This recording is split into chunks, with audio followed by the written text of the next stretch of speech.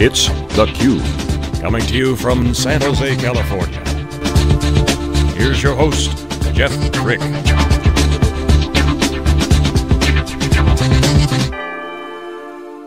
Hi, Jeff Frick here with theCUBE. We are on the ground at the Fairmont Hotel in San Jose, California at the Silicon Valley Business Journal Corporate Philanthropy Awards. It's a big event where they're going to honor 50 companies here tonight that have given back to the community, both in terms of money and time and volunteers. And it's also an opportunity for the nonprofits to come out, put a face to the name, and really highlight what they're doing in the community. So we want to grab a couple, have them give us an update. So I'm really excited here to have Catherine Cook from the Boys and Girls Clubs of Silicon Valley. Okay, excellent, because it's a big national organization, right? It is a big national organization, although Boys and Girls Club of Silicon Valley is its own autonomous branch of the umbrella organization, which is Boys and Girls Club of America. Now, is that a unique situation? It is not. So we have 4,000 clubs across the United States, so everybody runs their own Boys and Girls Club organization based upon their demographic and their sort of area and the population that we serve. So I don't know, I watch a lot of sports, they talk about Boys and Girls Clubs all the time and giving back.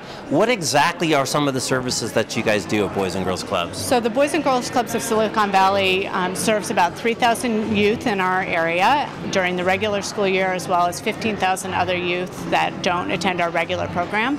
We're an out-of-school program that provides services in 5 core areas.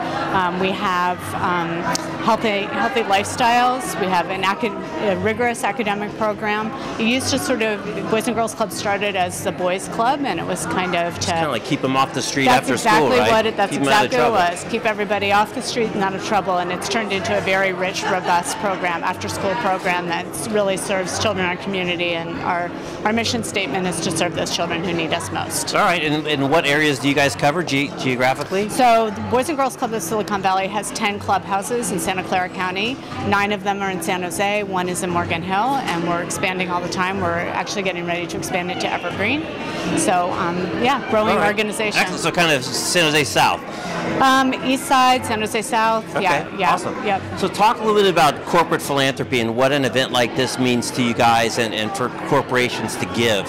So we actually could not run our organization without the corporations in Silicon Valley and their support. We have the support of several big corporations. Macy's is one of them, which is of course national, but we have Wells Fargo, Galena, Block Construction. It's a very, very long list of people that support Boys and Girls Clubs, and our operating budget is such that if we did not have that support, we would not be able to offer services. That's great. So, and do they give mainly money, or is there other ways that people can contribute besides money? We also have volunteers, corporate volunteers. So we have volunteers at the high school level, the college level, and then corporate volunteers. So they'll come in, for example, they just came in and had a large group of volunteers came in and painted a map on the blacktop of one of our clubhouses.